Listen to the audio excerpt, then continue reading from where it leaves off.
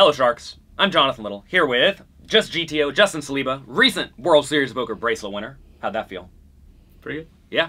Today, we're going to be reviewing a hand that he played in the $10,000 buy-in Poker Masters tournament. They had a few of those here recently in Las Vegas. And this is a spot that I think a lot of people mess up. So, set up this scenario for us. So we're stone bubble. I think it was 13 left probably of one of the 10Ks. I am the shortest stack, or very close to the shortest stack, but there are 4 total stacks of the 13 with sub 10 big blinds. Schindler was on my right. He was very short. Kerry Katz was 2 to my left, 3 to my left. He was also very short, and then 1 at the other table. So it was a very tough stone bubble spot where we had to be really, really tight, putting in our, being all in that spot. Well, so in this scenario, I think a lot of people think, oh, I have 8 big blinds. Everybody had about 8 big blinds. They think, I need to gamble. Got to try to get some chips. But you're highly incentivized to just collect a min cash, which means you have to play really tight in these spots, right? Yeah. I've messed up. I've messed up enough bubble spots to realize how tight you have to be when the pay jump is the most it will ever be for the rest of the tournament. You Right. get 0 if you bust, and then you make something if not. So. And it's not just something. It's 0 or like a buy-in and a half, or 2 buy-ins. Yeah. And some of these small field tournaments, they give like 2 buy-ins when you get in the money. Whereas I realize a lot of games nowadays are like 1.5. But anyway, in this hand, folds around to Daniel Negreanu on the button. He's a big stack, or at least a bigger stack than our 8 big blind stack. In this scenario, if it folds to you on the button, small blind and big blind both have 8 big blinds on the stone bubble. What would you do in that scenario? You need to be all in infinite. With, like, any 2 cards, right? Probably literally any 2 cards. So I think you want to min-raise, the very top of your range, so maybe, 9s plus, ace-queen plus, something like that, and then your total garbage. So, 2-7-0, maybe just min-raise. Okay. And 10-2-0, maybe just min-raise, and then jam literally everything else. You're playing every hand here because small blind and big blind both must be very tight. And they will be, right?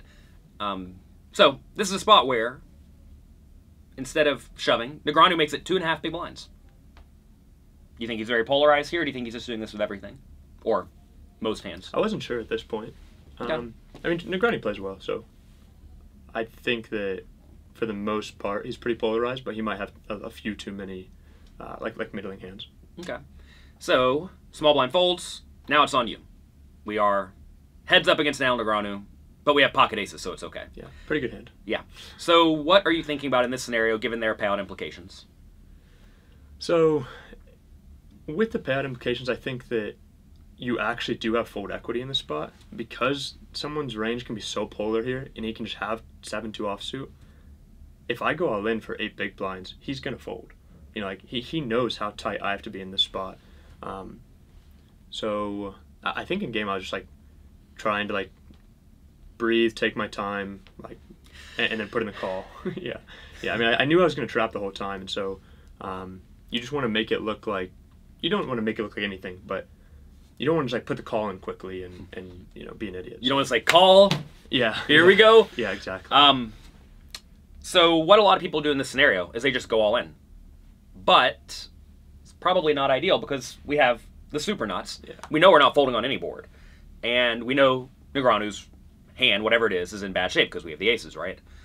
You're going to find often when you are shallow stacked, you do want to be trapping specifically aces, right? Yeah. If you look at our GTO charts, when there are no payout implications, you also want to be trapping. I would wonder if on the stone bubble, do you actually want to trap? Because you're going to lose here 20% of the time or something. Yeah. Is it worth that risk in your mind to try to get a full double up? Because you're often going to get a full double up when you call, right? You're going to call, you're going to check the flop, he's going to bet, you're not folding. So you know you're going to get a double up. Is it worth the risk on the stone bubble? My guess is there's some threshold of how deep we are. So when you have 15 big blinds here, I don't think we can trap. Because you're going to actually have an SPR such that it goes check enough, he gets to realize enough equity, and it's not worth it at that point because we're such a lock to make the money. But when you're the shortest stack here and you have sub 8 big blinds, that's a spot I think we have to trap with aces. But if we had just in terms of chips here, I think we could trap with 10s.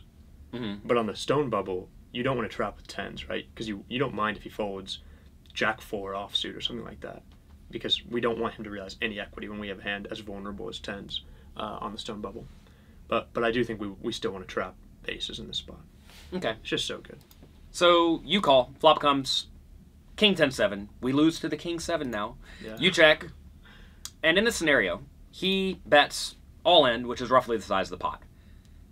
We don't know what he has. I don't know what he has. In this scenario, do you think he should be going all in with most of his range, or should he be doing something different, like betting a big blind and a half? I realize this board's pretty coordinated, so you probably want to bet bigger on this board in general, but at the same time, you have to be really tight getting it in, right? So imagine he has ace-2 offsuit or something like that. Does he really want to jam this board?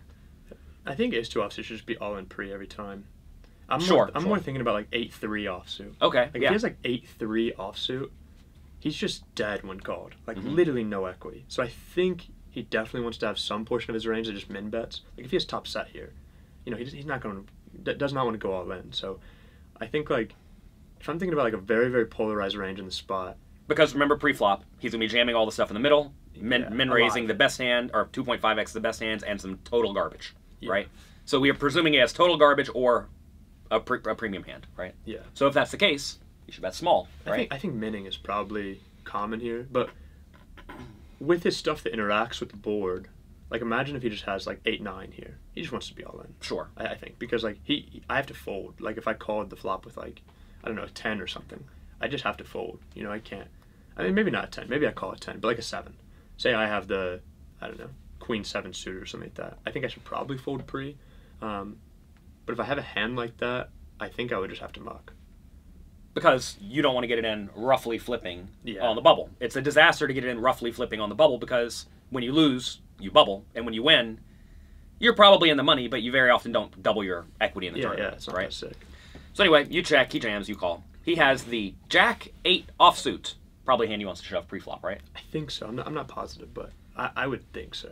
So on this flop of king 10-7, do you think he should have min bet and then folded to a shove?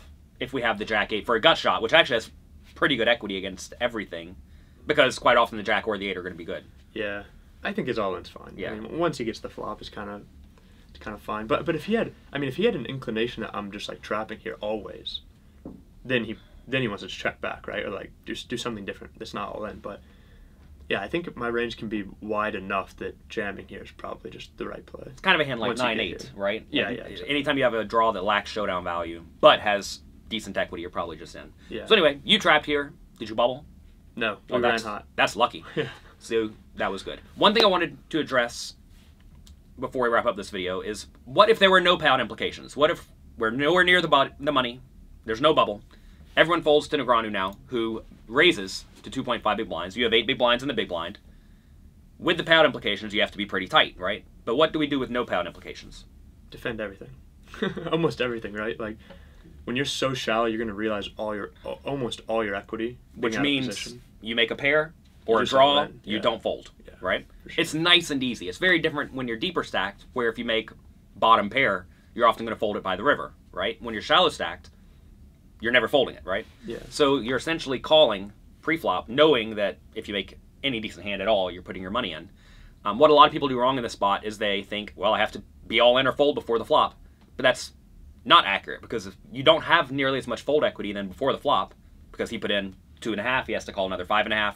He's going to call basically everything there.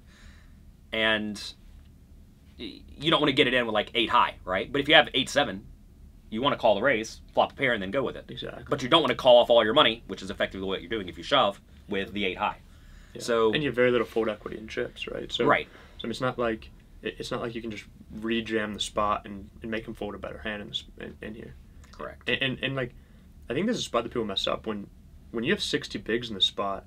People are like, oh, I can defend so wide because I'm deeper stacked, because I'm getting such good pot odds. But you also have to worry about that you're playing the pot out of position. You have reverse implied odds. You're not going to realize all of that equity. And so at 60 bigs, you have to be tighter than as you get shallower and shallower. And then the shorter you get, especially sub 10 big blinds, you just have to defend everything, because it doesn't matter if you're dominated more often. None of that stuff matters, because you're not facing multiple streets of aggression where you're going to have to fold the middle pair on the turn to a big bet. You're going to have to fold the top pair to a river bet. Not you, but you know. I don't fold the top pair. Yeah.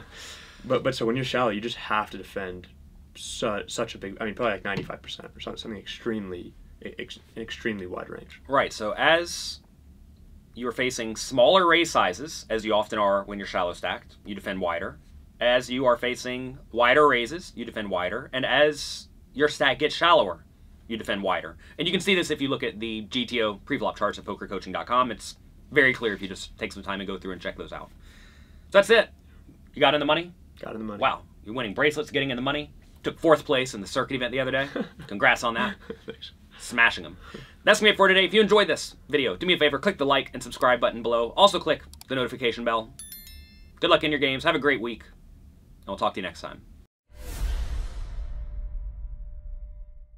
Howdy, partners. Station Master Little here with a public service announcement. It's come to my attention that a few of you have become extreme calling stations. Now, I love calling. I'm the station master after all. But you can't call with queen high every time. Sometimes you have to fold. Click subscribe to make sure you don't become a superstation.